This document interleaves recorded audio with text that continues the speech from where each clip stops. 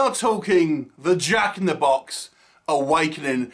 This is actually a sequel to the movie The Jack in the Box, as I actually did review on the channel, and I gotta say I kind of liked it. However, you can actually watch this and without actually having to watch the first movie, so don't worry about that. It's directed by Lawrence Fowler, who also directed the first movie. Now, what's the story? It focuses on this antique Jack in the Box, which actually houses a demonic entity. And in this movie, it's actually purchased by an elderly, very wealthy woman who is coming towards the end of her life. And she wants to find ways to try and extend it. Now, the legend surrounding this particular kind of Jack in the Box is that if you sacrifice 6 innocent souls to it, you'll essentially get a wish. And that's what she kind of wants to do. So she employs her snivelling mummy's boy son to try and help her with her scheme. And she has this kind of huge, kind of stately home. There are a few staff that work there, a couple of maids, a chef, etc. So they're obviously the kind of the prime targets, and anyone else who happens to be unlucky enough to go on their property may well have a target on their back as well. So that's kind of your basic setup. Our point of view character is this kind of new girl who kind of applies for the job as a kind of a maid within this house, and she's our sort of entry level to this kind of situation. So that's all I'm going to say on the plot. What do I think works in this film? I actually did quite like the first movie, I have to say. I thought it was quite a well done, lower budget British horror film. And although I had a few issues with that, I actually think a lot of the issues they've actually addressed within this film. Let me talk about the Jack in the Box creature itself, because one of the things I did like with the original film that hasn't changed is the actual creature design is very impressive. The kind of the mime-like, clown-like sort of creature is just as scary and icky as he was in the first one. And we actually do get a little bit of kind of backstory here, to flesh out the world building a little bit, which I kind of appreciated. But I think they do a great job in the kind of the visuals with that kind of creature, and also the kind of the way he's kind of like moving around in a kind of an unnatural sort of way as well. One of the things I felt didn't quite work in the first movie, however, was the kind of film surrounding this creature wasn't all that kind of scary or foreboding. It was kind of somewhat overlit at times, and I have to say they have improved with this film. And I think part the kind of the scare factor here is kind of amped up with the fear of the unknown. You don't quite know where this thing is all the time, and the movie does a kind of a better job of kind of gradually kind of building up to the kills and things like that with this. You know, you might hear it, or you might see a kind of a shadow going past, and you know, it sticks more to the kind of the shadows at this time, but you still see enough of it to be a fulfilling kind of movie in regards to special effects. That is done to a better standard here. I have to say as well, I thought the movie had just a better all-round production feel. It feels a lot more polished and a higher production value than the initial movie. The movie's quite well paced, I have to say. You know, you kind of get the kills peppered throughout the movie, and I always quite like the kind of the mythology where we see people kind of get sucked into this kind of box, and you know, you wonder where there's going in. You know, what you wonder where these kind of bodies are going.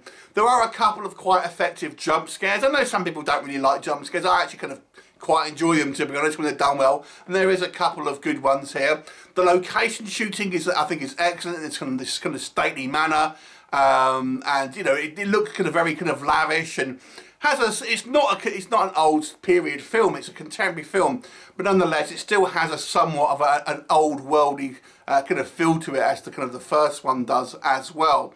And I really enjoyed the addition of a kind of a human bad guy, so to speak, with this kind of this guy who's like the put upon son for this kind of wealthy woman who is like a snivelling mummy's boy, but he is kind of, you know, we do see a little bit of depth in him. Initially he's kind of very reluctant and kind of feels very guilty about what he's got to try and do to save his mother, but he kind of goes on this arc where he just kind of, you know, leans into it a little bit more and becomes a little bit more of an out and out kind of villainous character.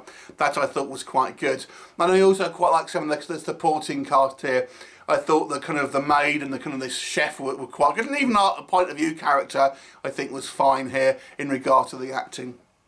What doesn't work? So I think some of the the decisions here, particularly to have our mother and son have American accents, wasn't the best. I understand why British films do this, because they want to appeal to American audiences, so they sometimes have British actors speaking in an American accent. But I always think if you can't do it very well, you're better off just not doing it. And unfortunately, their kind of wobbly American accents do stand out a little bit as kind of being a little bit variable, shall we say, through the movie. To be fair, I think the main critique here is the plot is more or less the same as the first film. I do think it looks better in production-wise, but ultimately it's a kind of someone wanting to kind of get these 6 victims, and you know, and it kind of plays pretty much the same as the first movie, with a few minor tweaks, like I say, the human, this mummy's boy and all that, but ultimately it's kind of the same plot, to be quite honest with you. So it doesn't really become particularly original, I have to say, even from its own movie. So there's that. It ultimately as well, I just think it becomes, even outside of it's really rehashing the original film, you know, you have the typical kind of red shirts here that you know they're going to die, and we have our typical kind of final girl, and again I would like to see sometimes films change up this kind of formula a little bit and have maybe, you know, introduce someone who you think is going to be the final girl, but it ends up kind of being someone else and stuff like that. It kind of just seems somewhat kind of formulaic. I do think this movie is a slight improvement over the first movie.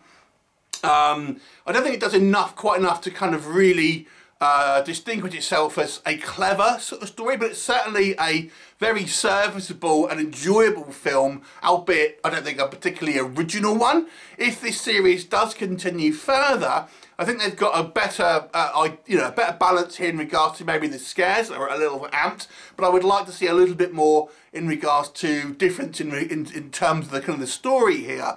You know, I just think you can't do this again and again and again. It just seems like it's practically the same plot. But overall, it's a very good film. And like I said, if you haven't seen the first one, you don't have to. And I think this one is actually just probably a slightly better movie, if I'm honest, in regards to the design and things like this. A few minor quibbles and stuff like that, but overall, it's a pretty good film. I'm going to give it a 6.5. I think it is slightly kind of better. I know I don't have the graphic for a 6.5, but there you go.